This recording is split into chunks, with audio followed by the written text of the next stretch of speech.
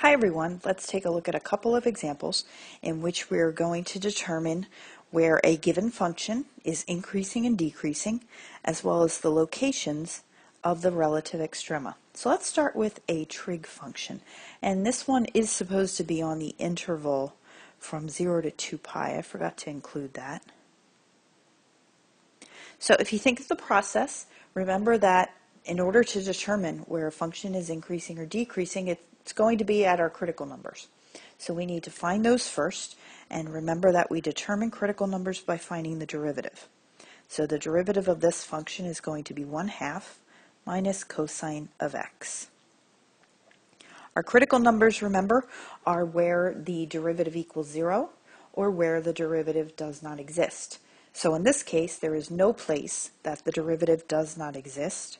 Setting it equal to 0, however, we have a little trig equation to solve, that cosine of x equals 1/2. So if you think of your unit circle and where that occurs, we have x values of pi over 3 and 5 pi over 3. Remember, if you think of your unit circle, that's where cosine equals 1/2. Remember, we were limited to the interval, like one full circle, 0 to 2 pi. So these are your critical numbers.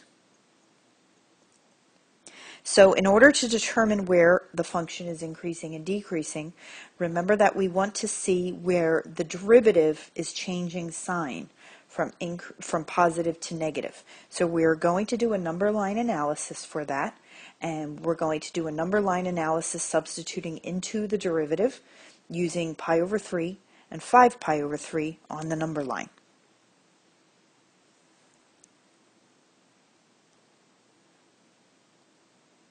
So we have pi over 3 and 5 pi over 3. One little note about creating your number lines. I know it sounds maybe silly that I even have to say it, but I say it from my own experience. Make sure when you put the x values from the critical numbers on the number line, they're in the right order, left to right. As I said, I say that from my own experience, teaching this so long, that I have seen students just put them anywhere on the number line. They have to be in order, left to right, increasing. All right. Remember that we are taking a look at the sign of the derivative. So it is into that derivative we're substituting. And remember what the derivative was. I'll write it here on the side, so just so we have it as a reference. 1/2 minus cosine of x. So it's at pi over 3 and 5 pi over 3 that the derivative equals 0. So that's why I put the little zeros there. So we're going to pick a value in between 0 and pi over 3. We're just going to go through the different sections on the number line, substituting into x in our derivative. So if we pick something in between 0 and pi over 3, maybe pi over 4, for instance, and think about what kind of answer we get when we substitute into the derivative. In that case, we get a negative answer. You don't really care what the exact number is you get, you just want to know if it's positive or negative. So in that case, it's negative. Then if we choose something in between pi over 3 and 5 pi over 3, maybe pi over 2, something like that, we do get a positive value. If we choose something in between 5 pi over 3 and 2 pi, maybe 3 pi over 2, that would work. If we substitute into x for our derivative, we get a negative answer. All right, so think about what this is telling us. Since the derivative changes from negative to positive to negative, remember that tells us the original function is going from decreasing to increasing to decreasing again. And this is how we can figure out the answers to our questions. Because remember, one thing we wanted to figure out was where the original function f was increasing and where it was decreasing. So we can say f is increasing. Now I'm just going to abbreviate.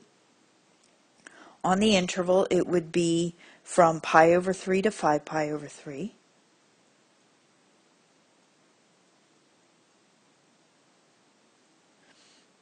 F is decreasing on the interval from 0 to pi over 3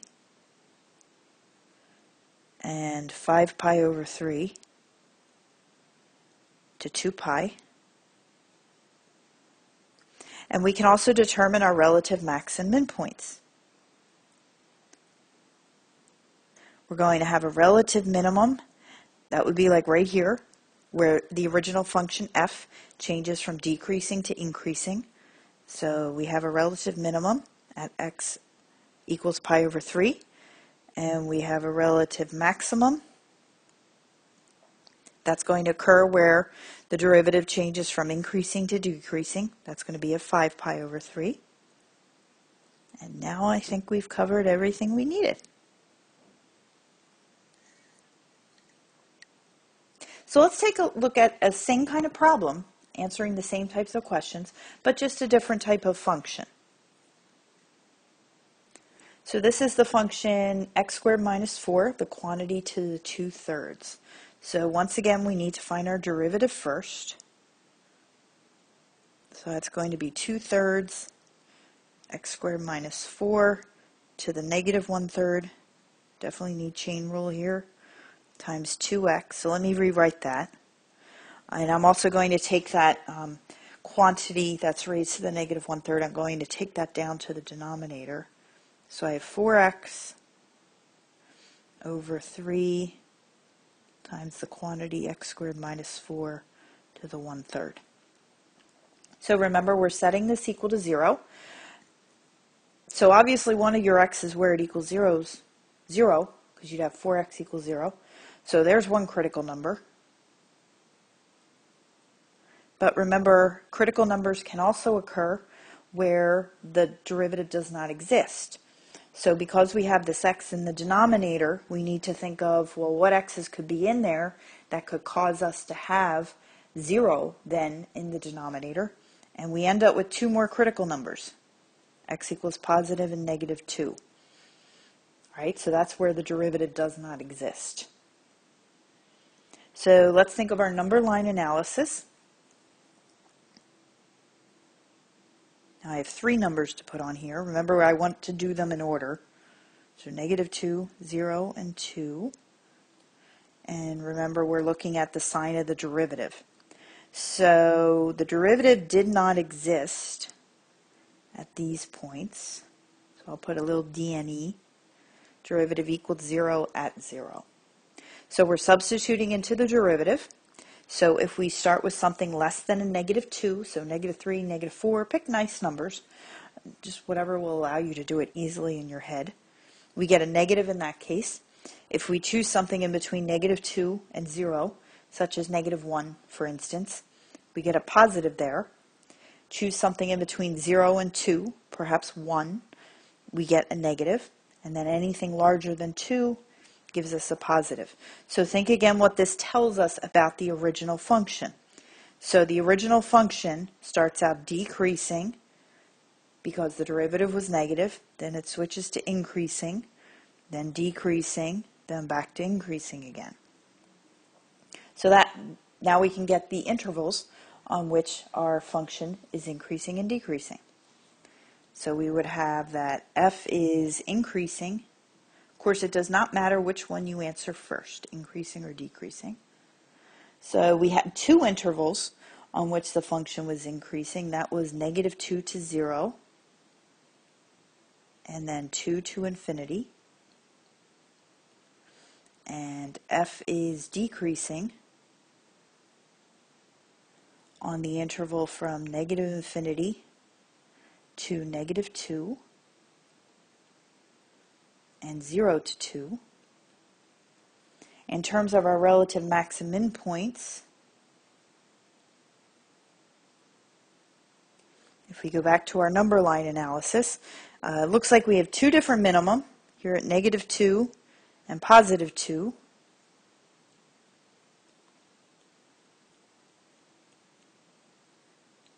And the maximum is occurring at x equals 0, it looks like.